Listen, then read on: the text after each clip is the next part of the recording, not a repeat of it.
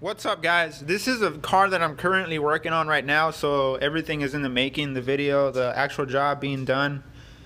All it is a door skin, a door shell, and some body work along the side.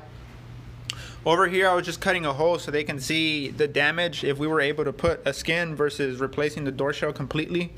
So I cut the hole so we can look inside and see if the beam was bent inward, which it was.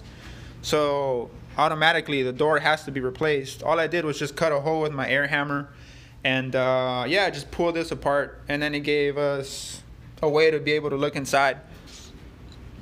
And then on the rear door you can see how it's wavy all the way back, so this shell is just no longer any good. So I'm gonna replace that. And I bought this stud welder. I picked it up from Harbor Freight. It was only $100, you know. This is not the one I use at work, although I might start to. I'm not too sure because we have another.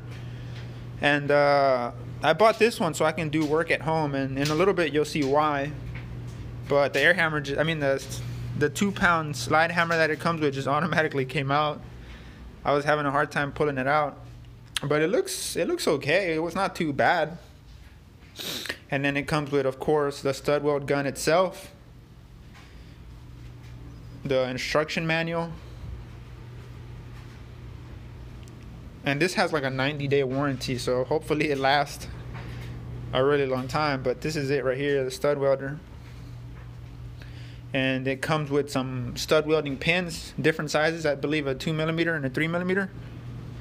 And it also comes with a different size tip. But it looks pretty good. I mean, it doesn't look too bad. I thought it would be a lot cheaper, so I'm gonna go ahead and give it a try and see what I think on it. But from the look of it, it looks pretty good. But you're gonna see why I went ahead and bought this. Just stay tuned. So this is my Acura TL. It has some body work that needs to be done all around the car. The quarter panel right here where it meets the bumper and the quarter has a nice little dent right there. The rear door also has one. The front door also has one. The one on the rear door is a lot bigger than the one on the front door. You can feel it. It's sticking out, so I have to pull it and then hammer it back in, shrink it. And then I have one on the fender that I try to get in frame, but I don't know if you guys can see it. You can totally see it in person and you can feel it, but I think you can kind of see it here. But I'm gonna knock that one out. I have one on the hood right where the chrome molding goes. I don't know if I'm gonna fix that or get a new hood. I'll just have to see when the time comes. And then I was driving, and then I had a blowout on the highway and it broke the corner of my bumper, so I'm definitely gonna be replacing this. No damage to the fender, thank God. Just on top it has a dent similar to the other one, but a lot smaller. The biggest dent I have, I believe, is this one on the door. You can see it goes from the top all the way to the bottom, from body line to body line, but I'll knock that one out and fill it with filler too. This rear door doesn't seem to have anything on there, but I didn't double check all that great, so I'm gonna figure it out. And the quarter has one here, and the bumper has a gouge in the back, but I'll go ahead and repair that. This one's okay, it's fine.